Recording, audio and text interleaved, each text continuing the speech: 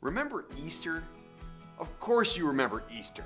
We celebrate on Easter that Jesus rose from the dead. He got up from that tomb that they had laid him in. Well, now it's been 40 days since Easter. And after that first Easter, 40 days later, something really special happened. But first, think about this. Have you ever seen something so amazing that it stopped you dead in your tracks? Maybe it was a beautiful rainbow or a sunset. Maybe you took a trip to the Grand Canyon. Maybe you flew in an airplane for the first time and you were like, wow.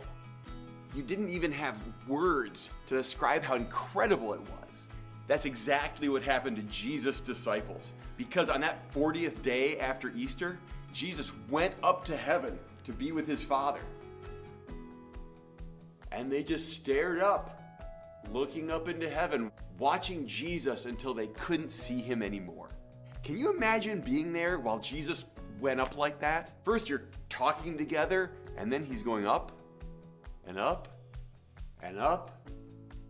And we'd just be staring up, just like the disciples were. Just like we're staring now. Until a cloud passed in front of him, and they couldn't see Jesus anymore.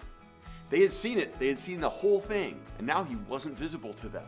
Then, as we heard, two angels came and kind of snapped them out of it. Remember, the disciples had a job now. We just heard about that. Jesus gave it to them right as he was going up. He said, "You will be my witnesses." So it's like Jesus was saying, even when I'm hard to see, your job is to make it so the world can see me. You and I have that job too. Jesus says, even though I'm hard to see, your job is to make the world see me. That happens in how you treat one another, how you forgive each other, how you share and are generous with other people, and how you tell other people who it is that takes away all of our sin. Because he's not staying up there. The angel said that Jesus will come back in the same way that you've seen him go. So we look for him to come back to take us to be with him.